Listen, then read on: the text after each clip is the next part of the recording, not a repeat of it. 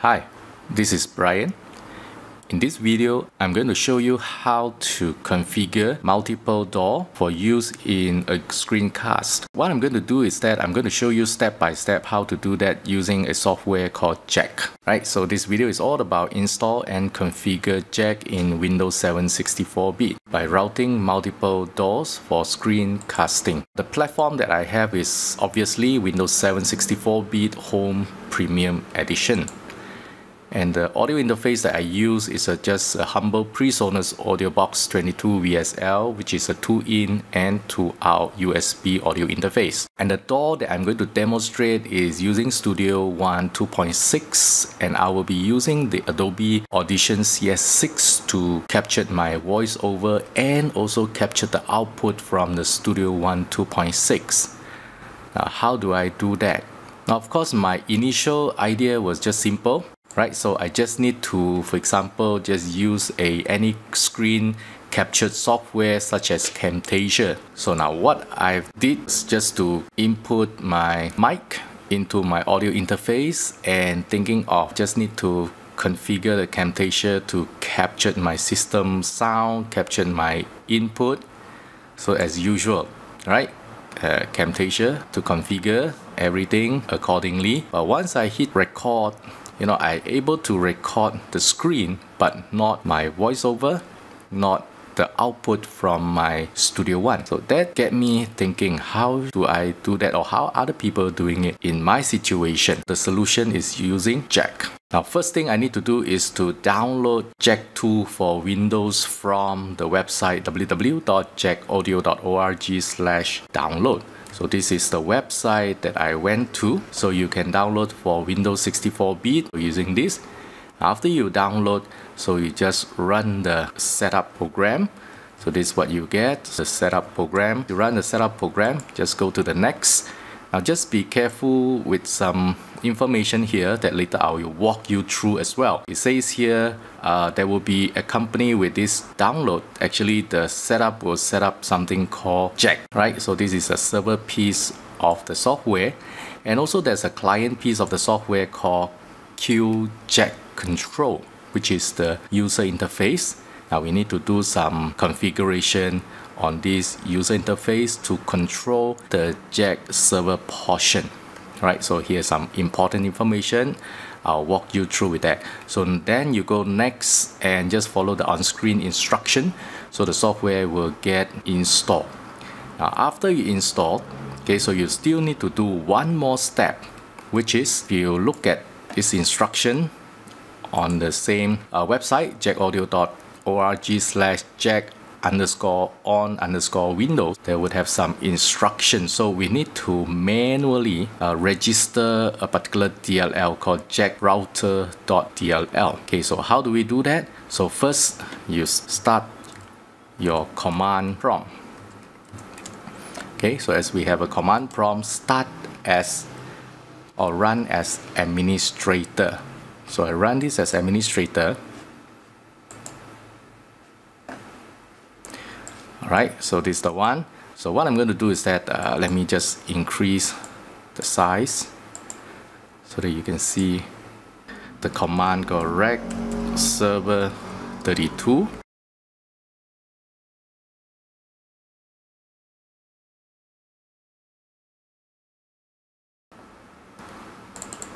Just navigate to this, and then you copy the path, and then you paste it here, then just add jackrouter.dll. So you hit enter, it will say it will be registered, right? Since I have done that, so I no need to doing it again. Alright, so that would be the first step, install and have a minor manual configuration of the DLL. So the next step required to start the Jack control and do further configuration so that it will use your audio interface ASIO driver. Now what I'm going to do is start the Jack control. Now over here, just back to your screen, And now normally what I'll do is that I will create a shortcut, right? So you can do that in Windows easily.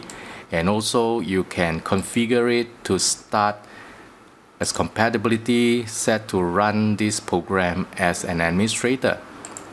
Okay, so back to that. Now let's start it. Okay, so as you can see that this is started. Now this one I already configured the jack audio, right, to use my AudioBox 22 VSL driver, which is the AudioBox driver. So the ratio is started. Now this is crucial. Now if you are just begin, right, so what we need to do is that make sure the setup is exactly something like this. Now you can give it a name, so otherwise it will use the default setting. Now what I'm going to do is that I gave it a name called AudioBox 22 VSL. Now the server prefix, please just add -s, and the driver you should set to port audio. This is to support the ASIO, so unless you're using the other like Linux and so on, you can use ALSA, or Mac using Core Audio. For us in ASIO, so we use port audio. And the interface, right, so now this one is set to default because this is my default interface. But if you can click the arrow here. It will show a list of interfaces that are available from your built-in sound card, used as either MME or Windows Direct Sound, as well as if you have other ASIO driver installed. Like in my case, I have ASIO for all, but specifically I would use AudioBox ASIO driver. So if you would want to set this up, okay, for example, select this driver, and the input device and output device and the number of channels, so it will be set as default to your hardware, right? But if you go for more advanced setting, actually you can change whatever virtual input output that you have, the numbers input output. Now next you will see that the frame or period, so you can set to, for example, 128 all the way to 1024. Okay, so you have all these settings, and your sample rate, okay, you can set to 48,044. 0.1, you know, those kind of setting. Okay, so I just put it as standard, right, 48,000, and then you can set the timeout to 10,000. Okay, so maximum number of ports, so you can set. All those also used for networking purposes. Now that's the basic setting that you need to have. And so if this is the first time, so you got to save, or if you make any changes, so you got to save it. Okay, so I'm not going to make any changes, so that's all I have. Now you're back to this jack control. So next thing you can see is that you can see that there's a connect button. Okay, so you click the connect button, and you can see that we have a system output, then we have a writable client, or called input port. So what it really means is that this is actually should be output, okay, from your two input, captured 1, captured 2, right, which is my AudioBox channel 1, channel 2. Okay, so and then you can route it to the output. Okay, so the output, which is a writable client. Okay, so you can connect such as this, then you will see the line showing something like this, right? If I want to have a DAW started, right, so let's say if I go to start my Studio One, before you start any DAW, so it's advisable to set or run as administrator also. So as you can see that my DAW is started. The first thing I need to do, right, so is that let's check this out. I still have an input, okay, output, or you can consider this as my output port to my input. Now next, what I want to do is that I want to be able to do all the routing from here, but you can't see my Studio One listed over here. So in order for my Studio One to be listed here, I need to configure my audio setup. Currently I'm using ASIO for all, or you can also use my AudioBox if I just want to use AudioBox. But for in this case, I'm going to use jack router. Now, why I want to use jack router? Because jack router is actually like a middleman between Studio One or any DAW to the hardware ASIO driver, right? So what I'm going to do is that I'm going to change it to jack router. As you can see that the sample rate is 128 sample, which is the same setting that I have. Okay, so this is a latency time and so on. So when I click OK, that's all I need. And next, back to the routing. So now you can see my Studio One listed over here, and it also did some auto routing. So which means if you expand here my Studio One, I have so many output from my Studio One. It's simply because I have made some changes in the INI file in the jack folder. Okay, so I actually can have 16 output. My hardware has only got 2 output. Okay, so now the output 1 and 2 automatically route to the system playback. Now since I'm using my audio box, so it's actually from my audio box output. Okay, whether it's from the headphone out or the monitor out, left and right. Okay, and then you also will see there will be a writable client input port with Studio One. So what does it mean? So which means whatever I captured, right, let's say my input channel 1 and input channel 2 will also go to the input 1 of my Studio One and input 2 of my Studio One. Okay, so logic, isn't it? So your input supposed to go to your whatever captured, supposed to go to your input. So whatever from your output, it will route it to this output. Now the fun part will start. So now I will reconfigure Audition to capture the output from my Studio One as an input for the Audition. I already started my Audition. So far I've been recording my own voiceover here. Now what I'm supposed to do is, instead of using the normal driver, so I should change to jack router as my driver. So I'm going to make some changes, so they might cause some of the things that will not get recorded for a short while, right? Okay, so I will stop recording here, and I do some configuration and continue the recording. Okay, I'm back. So what you are seeing here is a very simple thing.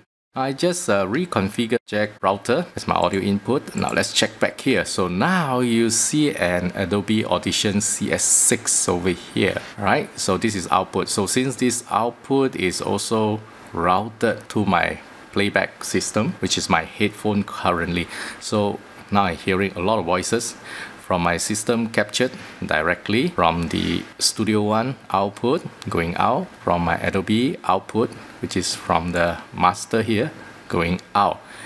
Now next thing I'm going to do is that I'm going to capture the output from Studio One, right, to the Audition input. Okay, so here I want to configure one more track. Let me stop recording and add one more track.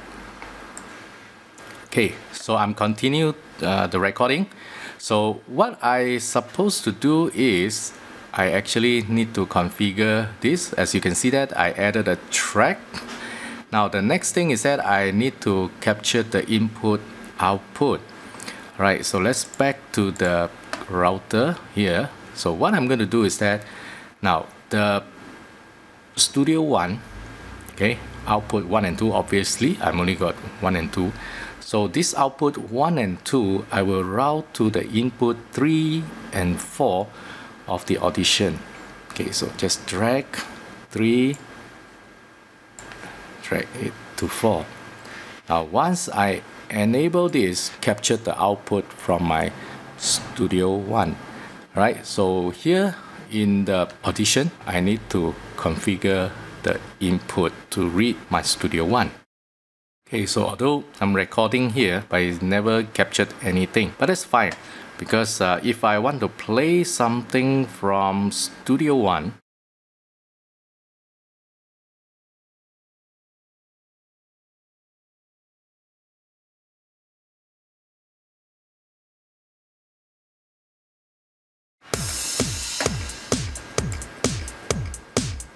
so you can see that I'm getting the signal, I'm getting my voice over, so you see that there's some activities over here. So while I'm still capturing my screen, so I can explain something about Studio One. Okay, yeah, as you can see that. Okay, so I can change the drum bass.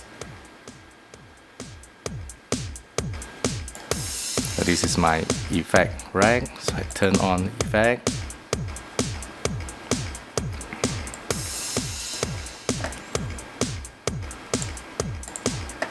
Okay, so remember, this is the routing part. So now just to recap what we have done so far: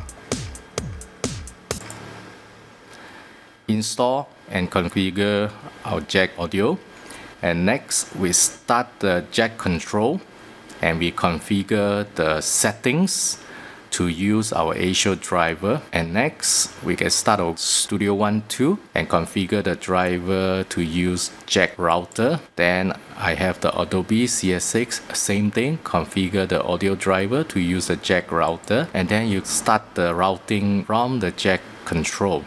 Okay, so just mapping the right input to the right output and so on. And finally, of course, you start all the Camtasia recording, so you don't use the mic, you don't capture the system sound recording. So that's how I did the whole thing.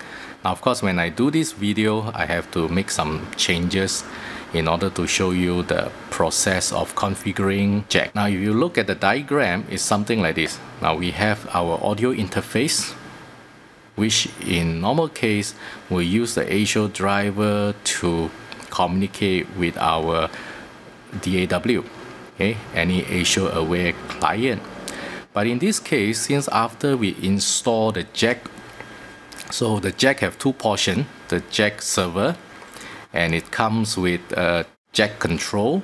Now what happened is that in order for our DAW to use the ASIO driver, we can't use it directly now. What we do is that we will use the jack router that will communicate with the jack server. In turn, the jack server configured to use the ASIO driver, right? And then finally communicate with your hardware, okay, connected with your mic and so on. So we can have multiple ASIO aware clients to be connected via the jack router, and they all use the same hardware driver. If you know how to do all this inter-application audio routing, you can actually like open a web browser, games, media player, and route the output into your DAW during the Skyping, so you can play background music at the same time. So there are many possibilities, and there are many third-party applications, okay, to make it even easier to do all the routing for you. But this is just how I do it. Okay, so I hope you able to do something like this in the future if you want to do a DAW screencasting. Thank you.